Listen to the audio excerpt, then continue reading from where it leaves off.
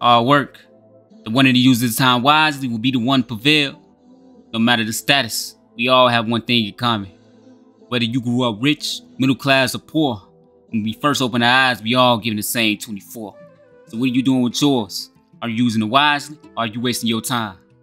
Kobe said it best. The modern mentality is about 4 AM workouts, do it more than the next guy, and then trusting the work that you put in when it's time to perform. Without studying, preparation, and practice, you leaving your outcome to fate. I don't do fate. Life is filled with competition. The same thing you want in life, there's someone else that wants the same exact thing. So while you sleeping, there's someone that's still working on their dreams and their goals. So while you playing the game, watching TV, there's someone that's getting 5 steps ahead.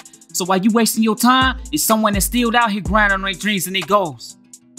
There's no shortcuts, and you can't cheat the game. I saw it with my own eyes as a child. I grew up watching people who was making fast money. And the one thing I realized that they all had in common, they were still broke. Because fast money don't last, because the quicker you get it, the faster it leaves. But the money that you work hard for, the money that you earn, it tends to last longer. And I say this to say, you cannot short success, because what you put in, you're gonna always get back in return. There's no shortcuts. So you either gonna work for it, or you ain't gonna get it at all. We all know it. There's people who came into this world with a silver spoon, but that don't make them better than you. If anything, it makes you better than them, because you got a reason as to why you gotta go get it. Watching your mom struggle, worrying if you'll be able to pay your bills, whatever your trial in life is.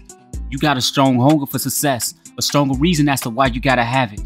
You ain't got nothing else to lose. But that person that was born with success, the guy that was born rich, you don't know what that struggle feels like, so his hunger is different than yours. Because they know that they moms and they pops, they just go buy whatever it is they want. They never have to worry about if the bills in the house gonna get paid, or if it's gonna be food on their table when they get home. They expect nothing less but that lavish lifestyle that they live. So they work after this different than the guy that knows nothing but struggle. The guy with success and the guy that knows nothing but struggle, both came into the world the same way. But the only difference is our experience ain't the same. One saw nothing but struggle, and the other one saw nothing but luxury. So who do you think gonna outwork who? The guy who said enough is enough, it gotta be more out of life than this, because he tired of seeing nothing but a struggle. Or the guy that's living a lavish lifestyle, who comfortable, who ain't gotta worry in the world. Yeah, the guy who came into this world, who was born with success, yeah, he got a head start. But if he ain't got that hunger, that endurance to keep up the pace, because if not, then it's gonna be my turn. It's gonna be my turn to live that lavish lifestyle. Keep pushing, keep putting forth that effort. Each time before you finish your reps, do 2 more when you're working out.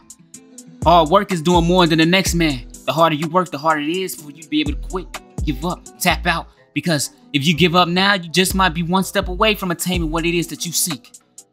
So each time when I work and I feel like giving up, I say to myself, tomorrow just might be the day that I might finally didn't make it. So if I give up now, then all that work that I put in is gonna be for nothing.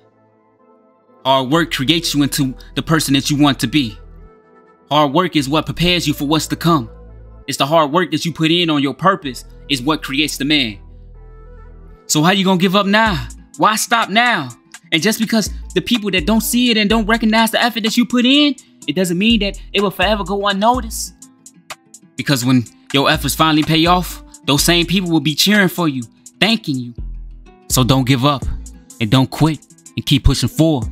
Because one day that hard effort that you put in right now, it's gonna all pay off. So remember, you are phenomenal. And if anybody tell you otherwise,